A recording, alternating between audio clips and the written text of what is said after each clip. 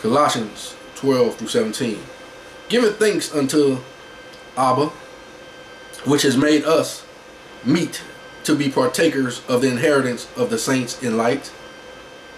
See, this is all the Father's plan. He put all this together. But he's such a great one that he's not jealous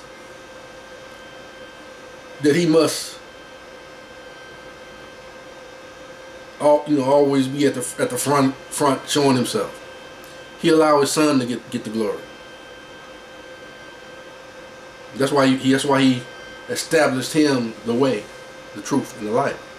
Because all he's gonna do is bring you back to the Father, and ultimately he's gonna give all the glory to him.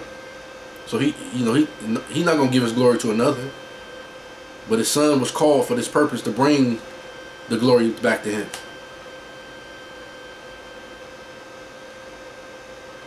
And to give us our proper inheritance, being sovereigns, masters, kings.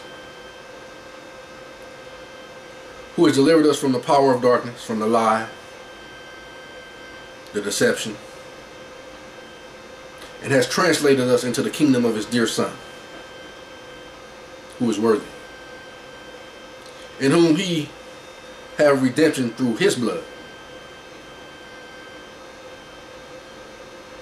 even the forgiveness of sins, who is the image of the invisible power, master, sovereign. That's why I said, when you've seen me, you've seen the Father.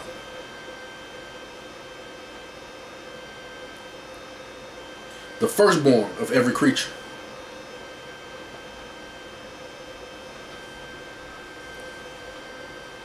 He was the firstborn, the first creation. He is the way, the truth, and the life. That's why he's the firstborn. He perfectly, he did the plan perfectly. You can't add perfection to what he did. That's why he is the way, the truth, and the life. For by him were all things created. See, there we go again. He's showing us. Abba created him, Yahusha Hamashiach. And for by him were all things created. He allowed his son to be glorified by creating everything else that are in heaven. So he created everything in heaven, Yahusha Hamashiach did. And that are in the earth, Yahusha Hamashiach created all the things that's in the earth. He created the visible and the invisible. Angels, demons, human beings, men, women, whatever you are. Whatever there is, he created it by the plan of Abba Yah. Whether they be thrones or dominions or principalities or powers. All things were created by him and for him. And he is before all things, and by him all things consist. That's why you can't get to the Father except through him. It was designed that way. So if you Israelites just say, you don't father the Son, then you don't have no life, nor any access to life.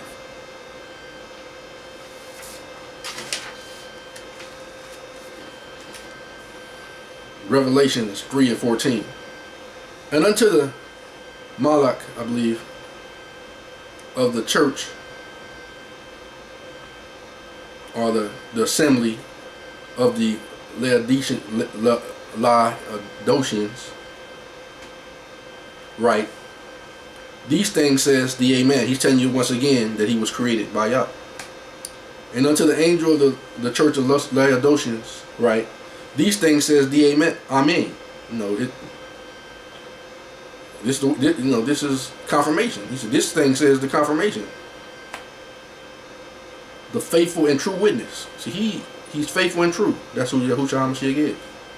He's testifying to that he's created by Yah. These things says they Amen. The faithful and true witness. The beginning of the creation of Yah. He told us himself right there that he was the first creation of Yah.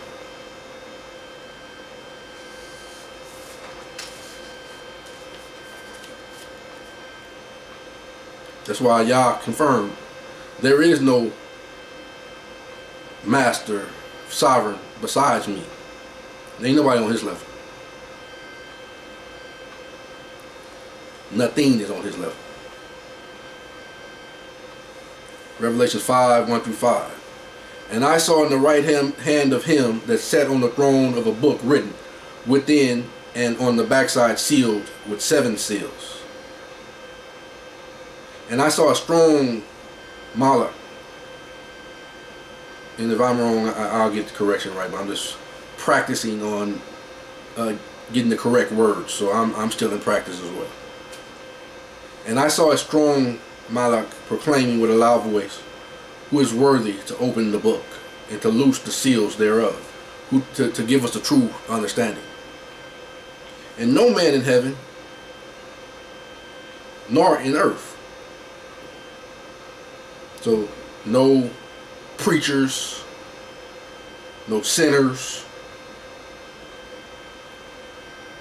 neither under the earth. So I'm believing that means under the earth. We already talked about what's in heaven, what's in the earth. So under the earth, I'm believing that's demons, demonic, sorcerers, and all these types. No one was able to open the book. No Catholics, Roman Catholics, no Protestants, none of these people.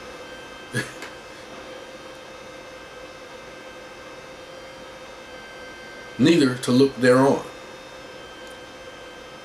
And I wept much, because no man was found worthy to open and to read the book, neither to look thereon.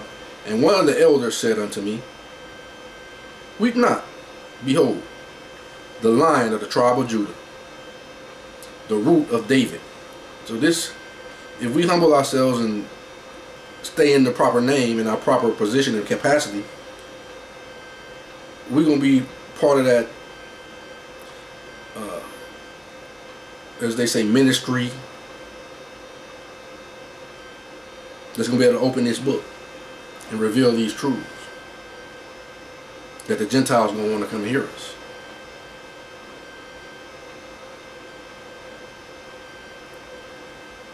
And then I had a thought to read Psalms 1. Blessed is the man that walketh not in the counsel of the ungodly, nor standeth in the way of sinners. So we can't stand in their way by our own actions. And I've been guilty of that in the past, but no more. That is my desire. Nor sitteth in the seat of the scornful. We want to kill them. We want God to get them. But his delight is the law of the Lord, and in his law does he meditate day and night. He shall be like a tree planted by the rivers of water, that bringeth forth his fruit in his season. This is the season to bring forth this truth. His leaf also shall not wither, and whatsoever you do it shall prosper. This is where we're going to prosper, if we stay in our proper capacity, according to the word of Yah. The ungodly are not so. So if you don't accept Yahusha, Hamashiach, you're ungodly. You are not so, but you are like the chaff which the wind driveth away. Therefore the ungodly shall not stand in the judgment. This judgment that's on the earth, you ain't gonna better stand. Nor sinners in the congregation of the righteous. For the sovereign knoweth the way of the righteous, but the way of the ungodly shall perish.